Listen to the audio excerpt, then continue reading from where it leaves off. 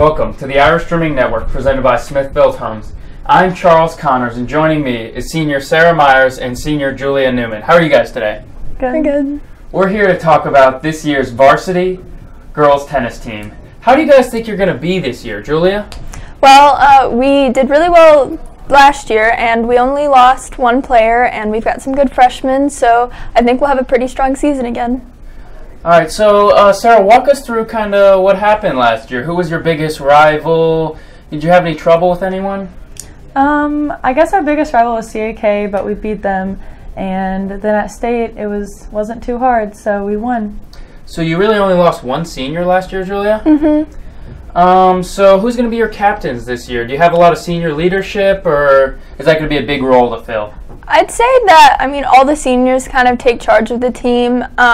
Since we only lost one person, everyone pretty much knows each other, and we're a pretty tight-knit team, so it'll be fun. How many seniors do you have this year?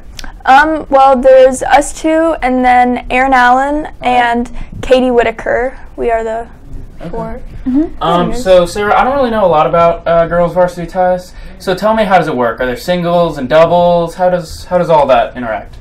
So there's 6 people that play singles, and then there's 3 doubles. So the people that are in the top 6, they play singles and doubles. Okay, and is there a JV team that some people play on to get better?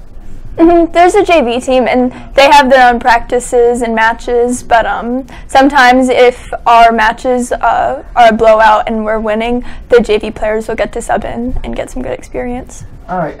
How long is the typical tennis season? How long does it last? Like, when will the state championship be if you guys go again this year?